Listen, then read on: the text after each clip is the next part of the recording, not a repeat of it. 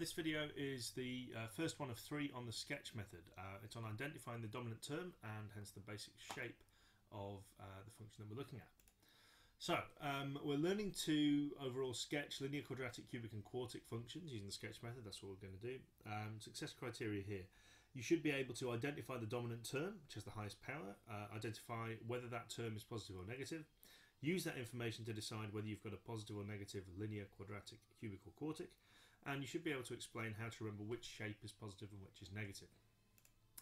So we're interested in these functions, linear, quadratic, cubic and quartic. I'll give you an example of each one and the kind of shapes that they have. So linear means that the highest x term in it is x to the power of 1, which is usually just written as x. Quadratic means that the highest power is 2. Cubic means that the highest power is 3, and quartic means the highest power is 4.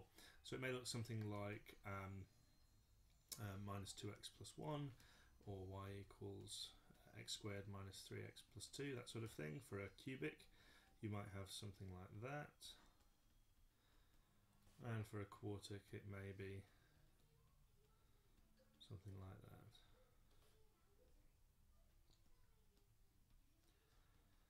Now, the basic shapes for these are that linears have straight lines, which either look like that or like that.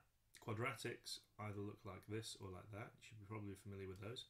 Cubics, which you may not be, have a basic shape like that or like that. And quartics are a bit like quadratics, but with a little bump in the middle. So that or like that. And what we're going to be doing now is looking at how we decide what type of basic shape they are. So the first thing we ask ourselves is, what is the highest degree or power? So if we look at here, there's kind of like an invisible x to the 1 there. The highest power is x to the 1, which means it's a straight line. So it's either like that or it's like that. Now, as the values of x increase this way, as we go from left to right, this one continues to rise, which means it is a positive linear expression. As this one goes from left to right, as the x values continue to rise, it goes down. So it comes down over here, meaning it's negative. So when we look at this, we find our dominant term is negative 3x. It's negative, therefore the basic shape is that. Okay. The next one we're going to look at, well, we find the term with the highest degree is this one here. It's got an x squared, so that means it's either going to look like that or like that. That shape's called a parabola. Now, is it positive or negative? Well, we can see it is negative. And the way to tell the difference again, as we go from left to right, this one ultimately rises. It keeps going up and up and up and up and up as we go from left to right. So this one is positive. And this one, as we go from left to right, ultimately keeps coming down, and therefore that is negative. Sometimes people remember this from thinking positive is a smiley face and a negative is a frowny face, which is a nice way of remembering those two. Alright. Oh, so that means ultimately this is the shape that we have, a negative quadratic. That's the basic shape.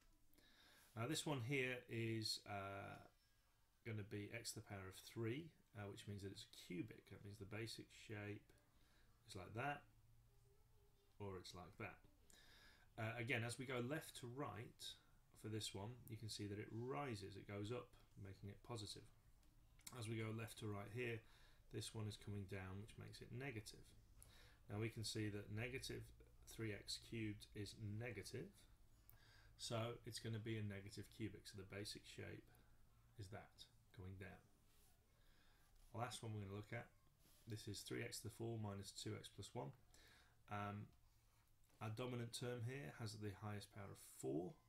And it's dominant, remember, not because it comes first in the list. It's dominant because this is the one that has the highest number, the highest power. So this is either going to look like that or like that. Again, remember, as we go from left to right, this ends up going up, which means it's positive, and as we go from left to right, this ultimately ends up going down, which means it's negative.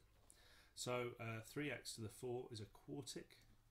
It's positive, which means its basic shape is going to be like that. Okay, have a look at these. Just pause the video and have a go and see if you can work out what the basic shape is for each of these, and we'll check back in a second. Okay, so dominant term here, its highest power is squared, so this is going to be a negative quadratic, should be that shape. Dominant term here is 2x, making it a positive linear. Dominant term here, 3x squared, means it's a positive quadratic. Dominant term here, negative x to the 4, making it a negative quartic. Here we have a positive x cubed, making it this shape. This one interesting. This, if you multiply this out, you're going to get x squared minus 2x, so it will be x squared and positive x squared, making it a positive quadratic. And this one here, if we multiply this out, we're going to get at the front of it negative 2x times x, making it a negative cubic, because there'll be negative 2x cubed. So it'll be that shape there. Okay, so a quick recap. The highest powered term is the dominant term. That determines the basic shape. So x to the 1, for example, y equals 3x minus 2, is linear. That would be like that, and positive. X to the 2, for example, 3x squared minus 2x plus 1 is quadratic, and it's positive, so it would be that way around. X cubed, here this would be a cubic, and again it's positive there, meaning it would rise, so it would keep going like that. And this here, we've got x to the 4, so a negative quartic, so it would be like that, a quartic, but ultimately coming down. There we go.